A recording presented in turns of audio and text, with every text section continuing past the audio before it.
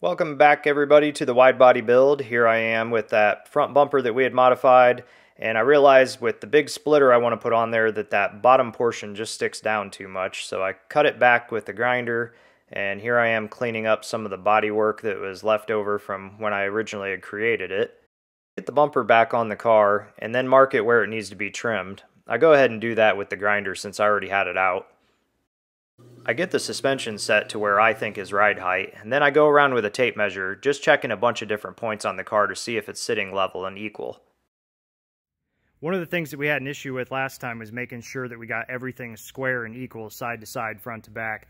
So this time I took a little bit extra time to measure some key points, points that haven't moved, like the bottom corner of this fender to the ground. I'd also pulled a measurement from the mirror to the ground, and then we did some measurements off of the back at the taillight area.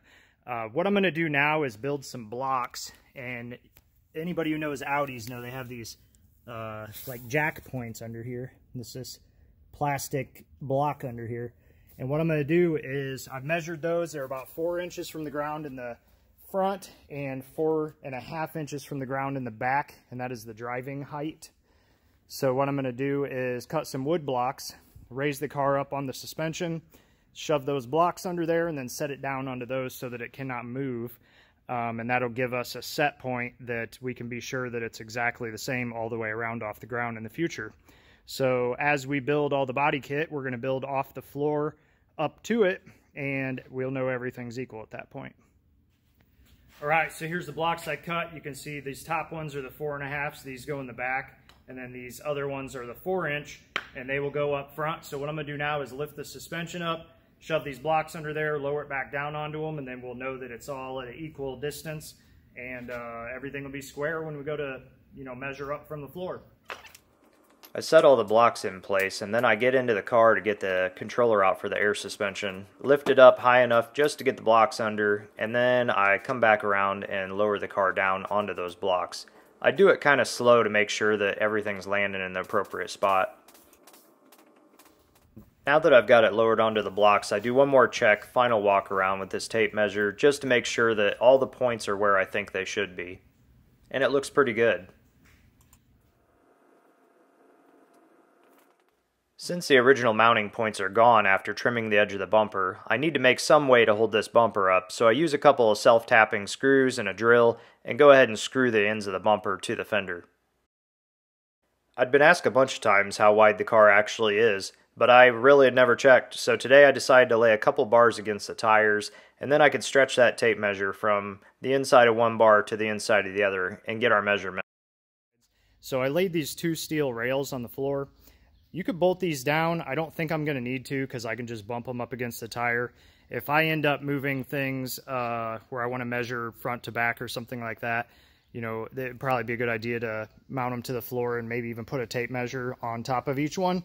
But for right now, I'm just looking for the track width on the outside so that I can build the front lip piece and in the splitter. So right now I'm just measuring out to see about how wide that's going to be. It looks like we're right around 87 inches.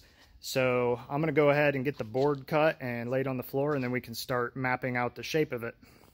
I cut a bunch more wood blocks all at 4 inches because I decided that was going to be my height for the sides, the front splitter, pretty much everything other than the very back of the car. I get all the blocks laid out in the general area, and then I grab my 3/4 inch particle board, which I'm going to use for the base of the splitter, just to make a mold. I use a tape measure to get the board centered as possible, and then I use a little bit of blue tape to lay out a line that I think looks okay for the beginning. Using the blue tape as my cut line, the jigsaw comes out and I trim off that corner. You can see that I transferred the board that I cut off to the other side and taped it down. I used that board as a template just to make sure that I had the same shape side to side. Now I bust out the jigsaw again, trim this corner off. I also go ahead and do one final check just to make sure everything's square. I grab my little rotary sander just to get rid of the marks where I entered and exited the plywood with the jigsaw. Those little marks just kind of looked out of place, and I wanted to clean up the edges and make everything nice and round. Now that I've got the splitter base where I want it, I wanted to put a couple of screws in it just to make sure it didn't shift or move around, since I'm going to be bumping into this and building kind of off of it for the flares. Sometimes it can get tricky to find a spot to measure from, so you can see here I am with a yardstick and a tape measure trying to find a good way to measure where this tire opening needs to be. Now that I got a general idea of how big I wanted the flare edge to be, I cut a piece of hardboard with this little notch and it rests on the back side of that splitter. That gives me a reference point that I can count on every time, side to side. I take my hardboard and rest it on one of the 4-inch blocks, the front of the splitter, and up against the tire. I then take a permanent marker and I run it right along the edge of the tire, all the way around both sides, front and back. And that gives me an outline of the tire on this hardboard and gives me an idea of how big the opening needs to be cut. I used my little air saw to cut the circle out. You could have used anything, a jigsaw would have worked just fine too, but I love the air saw, it leaves a really nice sharp edge. I was really happy how this inside cut turned out, so I made a little tool with a block of wood and a permanent marker, and that allowed me to make this really nice tight radius where both edges matched almost perfectly. I'll make a video and post it in the tips and tricks portion of this channel. That way you guys can see how to make one of these tools too. They definitely come in handy for lots of different things. Now we're at the point where we can actually start forming up a flare. Well everybody, that concludes today's video. We're going to build these flares next, and I want to share a lot of information with you, so I'm going to cut this one a little bit short and we'll do an in-depth on this next video for the entire flare process. As always, feel free to leave your questions and comments below and I'll try to get those answered. Also, don't forget to follow the build, give me a thumbs up so I know you like what we're doing, and I'll see you guys on the next one.